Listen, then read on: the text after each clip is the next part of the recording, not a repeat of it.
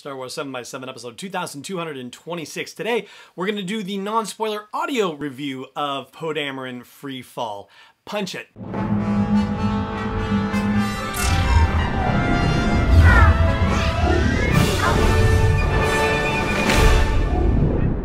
Hey Rebel Rouser, I'm Alan Voivod, and this is Star Wars 7x7, your daily dose of Star Wars joy, and thank you so much for joining me for it. So, if you have ever had the opportunity to check out an audiobook, then you know that the experience of the audiobook is definitely different from the experience of reading an actual book. They are basically like comparing apples and oranges for all intents and purposes. I have to admit that, I was never particularly an audiobook guy until I started reviewing Star Wars books in general, and then having the opportunity to review audiobooks.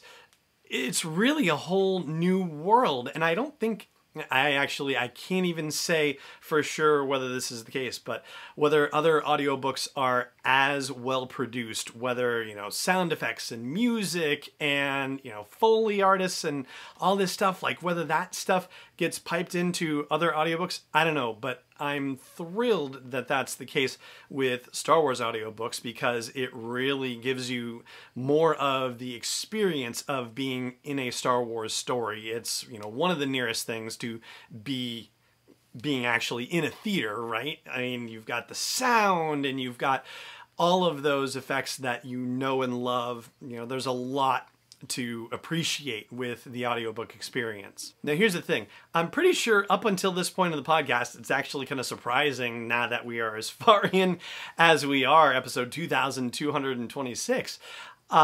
I haven't done an audiobook review, I don't believe, of a young adult novel or a middle grade reader novel. All of the audiobook reviews that I've done have been ones for books that were published by Del Rey, which targets the adult market, whereas Disney Lucasfilm Press targets the younger audiences.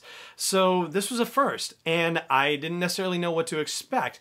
I was very pleased to find that the production was on a par with the Del Rey productions. And that's because, of course, it's actually produced by Penguin Random House Audio, which does the Del Rey books as well. And thank you again, by the way, to Penguin Random House Audio for sending me a review copy of the audio to check out and to talk about with you.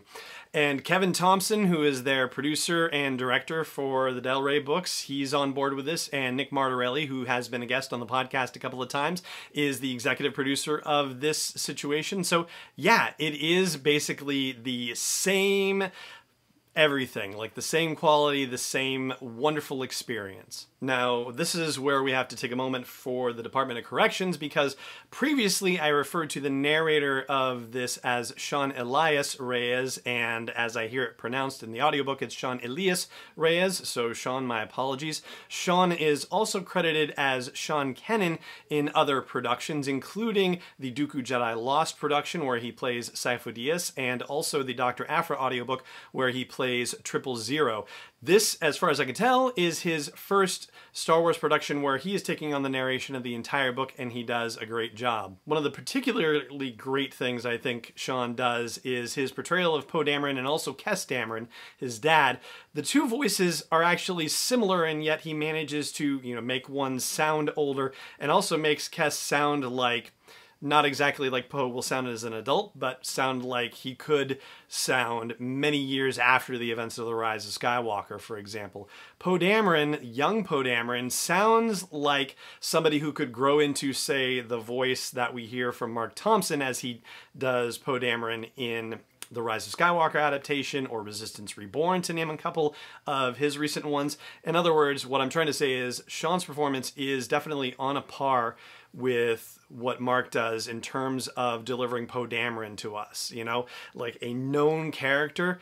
That is not an easy thing to do, and he does it, and it doesn't sound like he's trying. It doesn't sound like he's forcing. And that actually brings me to something else about Sean's performance, which is that it's very natural. Like, it feels like he is sitting next to you reading the book, telling you the story, doing voices for the different characters. Like, the naturalness of the delivery of the narration and the performance of the characters is really awesome. And if there is any particular con that I have about the situation, well, I'll tell you about that in a second. I do want to give a quick shout out to our friends at Audible and the fact that we've got a free Audible trial opportunity for you and a free audiobook download situation at sw7x7.com/audible. If you've never done a free trial with them, then you can check that out by going to that web address. And if you decide that Audible is really cool and you want to get more audiobooks, well, they give us a little bit of a referral that helps keep the lights on here. So thank you very much for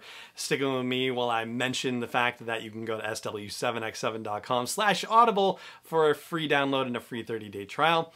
The one con that I felt like was sort of brought to light by the audiobook situation was the time it takes for Poe Dameron and Zorii Bliss to actually meet. In the book, Poe is the first person to talk. You talk first, I talk first. Who talks first? He's the first person to say something to Zorii as opposed to Zorii talking to him. That happens at the top of page 44 in the book. So it goes pretty quickly, like you get there pretty quickly. In the audiobook, it's just about an hour into the audiobook before they actually have this exchange. And that, to me at least, felt like it was a little bit long, although that could be entirely on me for the fact that I read the book first before I listened to the audiobook version, and so maybe that was my own impatience wanting to get to that exciting moment because I also wanted to hear the characterization of Zorii Bliss, which I thought was well done too. But it did kind of feel like slow going for me a little bit for that first hour, but right after that, the action kicks off and the special effects and the music and all of that stuff that helps make Star Wars what Star Wars is, what makes it so magical, that all kicks in and it's just a pleasure to experience. It's just over 8 hours in total, so it goes pretty quickly as well. It's a couple hours longer than the Dr. Aphra audio drama, but it's definitely a lot shorter than, say, the Shadowfall audio was. So yeah, it's a good time, and Sean Elias-Reyes does a great job with it, and especially and importantly does a great job with the Poe Dameron character as well. So there you go. That is my pretty much non-spoiler review of the audiobook version of Poe Dameron Freefall, and that is going to do it for this episode of the show as well. Thank you so much for joining me for it, as always, and may the Force be with you wherever in the world you may be. Star Wars 7x7 is not endorsed or sponsored yet by Lucasfilm Limited, Disney, or 20th Century Fox, and is intended for entertainment and information purposes only. Star Wars, the Star Wars logo, all names and pictures of Star Wars characters, vehicles, and any other Star Wars-related items are registered trademarks and/or copyrights of Lucasfilm Limited or their respective trademark and copyright holders. May the Force be with them. All original content is copyright 2020 by Star Wars 7x7. We hope you love it.